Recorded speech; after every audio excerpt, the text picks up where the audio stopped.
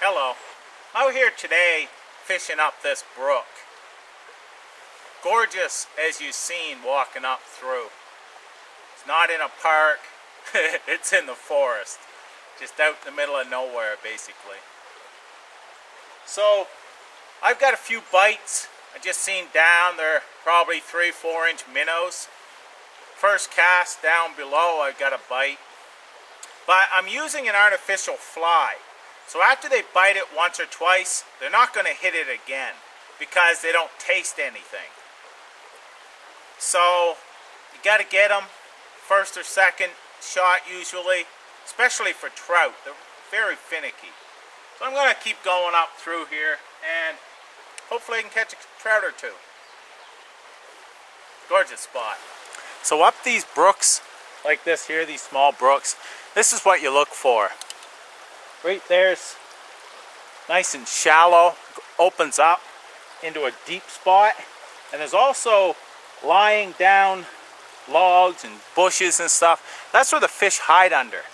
So I have to fish down into this, cast down close to the fallen material without getting snagged and see if I can pull them out and lure them out from underneath there. Great spot. Let's see if there's any fish in there.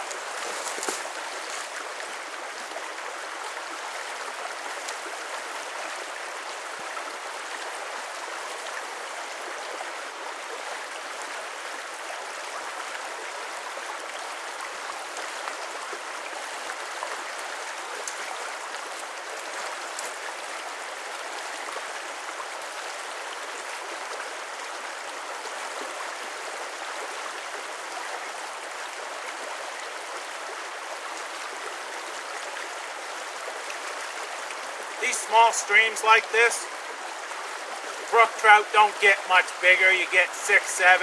You're lucky if you get an 8 inch. This one here is about a 6 inch trout. But as you've seen, it liked that spot.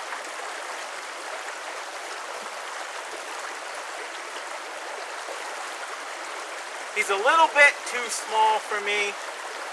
He's if I had a few of these, I'd keep it, but I'm going to let that one go just because it's right around 6 inches, but 5.5, 6 inches. I want something a little bit bigger before I keep one to take home. So let's see if we can get another one.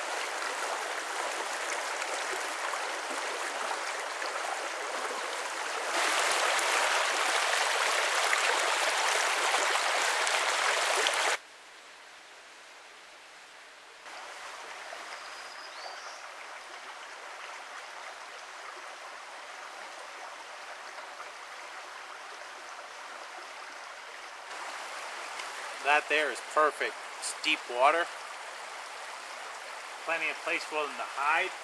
You just got to get your bait close enough to it that they'll come out and grab it, but without getting it caught and losing your lure. Woo! So, it can be tricky. Ah, perfect. Kind of just dangling it there for a minute.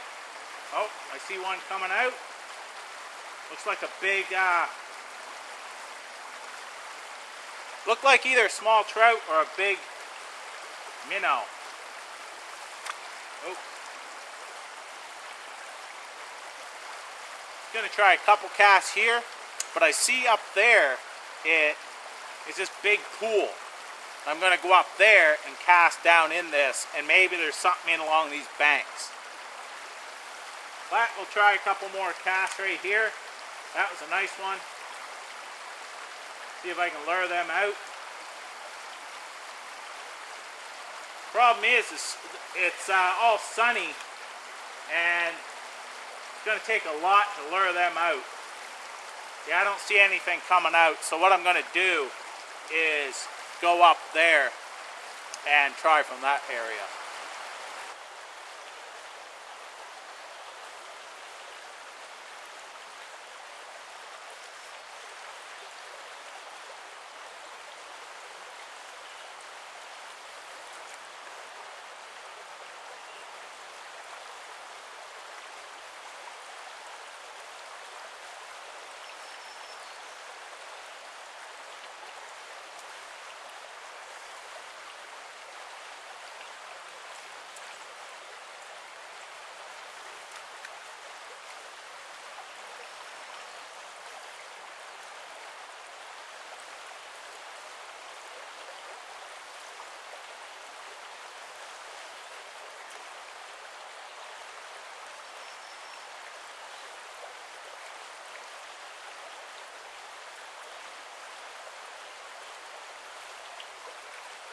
See a few minnows coming towards it.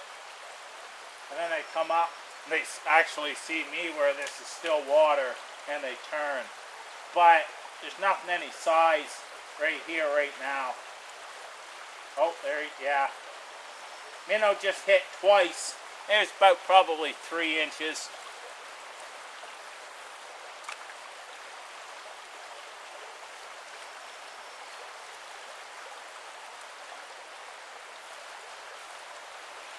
Now I got like a 2-inch fish following it right now. Gonna have to try to find another hole upstream. So there is fish in here anyhow. Just got to find that larger fish. Let's get to her.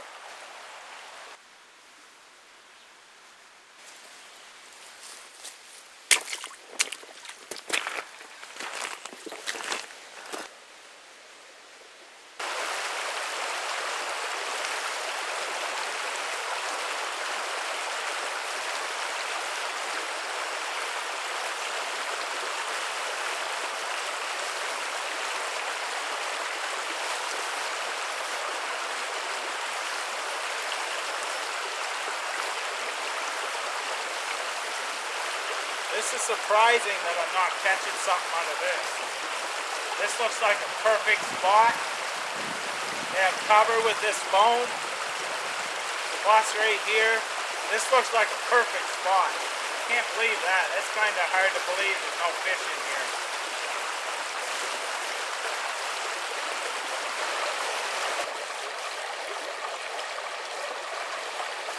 This here is another deep hole.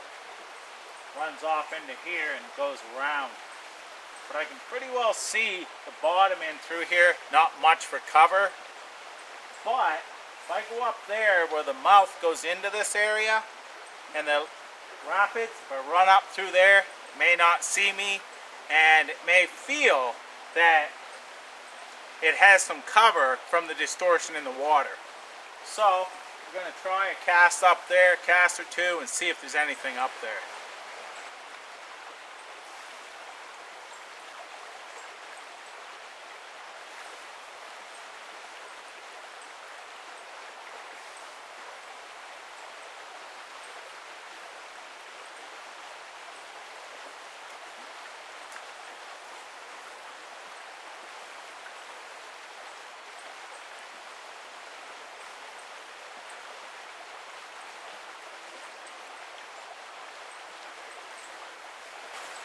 That there, like I said, looked like a great spot. It's deep enough. You've got the cover of the ripples, but you don't have any cover in there for rocks and so on that they can hide in under. So, no fish in there. Keep on going.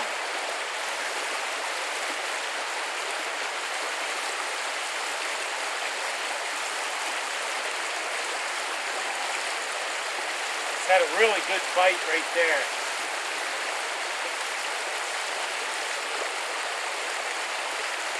Get him again. Got him. Oh, yeah, stop. There we go.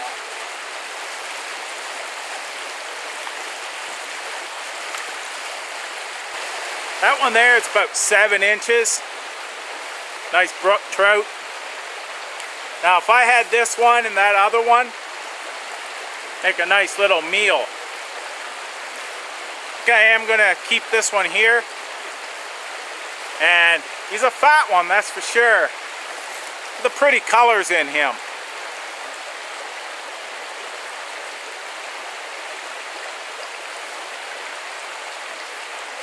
Very pretty fish. Can't get them full in there. I've got to dispatch this fish, but that's one I'm going to keep. It's a keeper. Going to keep on going up through. I might try for another one in this spot, but I still don't know where. I've never been this far in this river.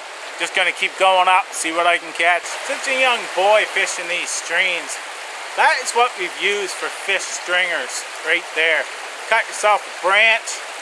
This goes up through the gills and out through the mouth like that, and that's how you carry your fish, just like that. It's kind of sketchy right here. That is clearly a den of some sort. It's a big one too. You can see the trail leading right inside. Yeah. I went pretty far up this trail and up this stream. I have no clue where it goes. It's a big lake up at the other end, I believe, but I should have hit it by now. So I've been fishing up this stream for a couple hours now. And I was kind of thinking, well, I should have hit the lake that I thought this went to, because I've never been up this stream. But on the map, you can look and there's a big lake up here somewhere. So I thought I would have hit it by now. It's, you know, getting later in the day. So you always give yourself plenty of time, more than enough time to make it back out before dark. I always do. I know it took a couple hours to get here, but who knows how long it may take to get out. It may only take me a couple hours, it may take me 3 or 4, it's according on what I stop, I may fish, or I may hurt myself. So always give yourself plenty of time. Now, as I was walking up through there, I thought I might have heard a grunt in it, and you got the water noise here and stuff. I wasn't quite sure. It was just a low, it sounded like a bear grunt, but I thought, it must be just the way the noise was or whatever with the river, you know. But then I turned around and I seen those dens. Could be a bear den, it could be coyote, I don't know. I don't know if that was a bear, you know, grunt or not. But I'm walking around with fish now, and right now there's lots of mother bears with cubs, and they want to feed those cubs. And I'm walking through the woods trailing fish. I have no weapon, I've got a knife. So you just don't take chances like that. I was going to turn around anyhow, give myself plenty of time, but that gave me, you know, yep, that made my decision for me. I'm not going to walk up through there. That's all padded down. You can see with this heavy traffic. So I'm not going to take the chance of walking onto a mother and its cubs. I'm going to start heading back. Possibly fish a couple of those spots that I had a couple bites. But this trip has just been beautiful. The scenery, you know, the babbling of the brook, and so on. Fishing is, you know, it's nice to catch a fish and have a little, you know, munch kind of deal, but it's also the beauty of getting outside and going up one of these little streams. Only got a little ice fishing pole actually, and that's all I need in these small brooks. Easy to maneuver around the bush, and it casts as far as I need to. I'm heading out.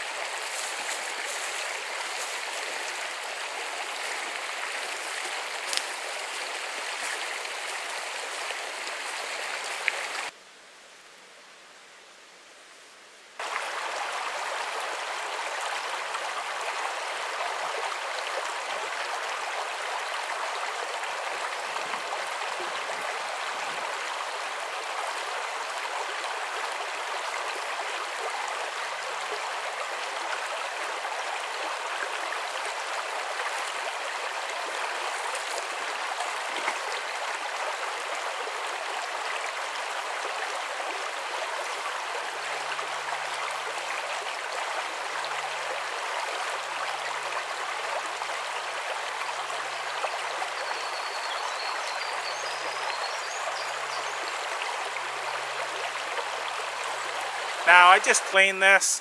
It's about 5 inches after you gut it and such. But I just cleaned it with a river stone that I found. I cut into a sharp edge and so on. I'll leave a link in the video on where you can check that out. I'm going to make a separate video on how to clean a trout with only a river stone. So thanks a lot. and appreciate you following me along. Take care. It's been a very, very nice trip and a lot of gorgeous scenery.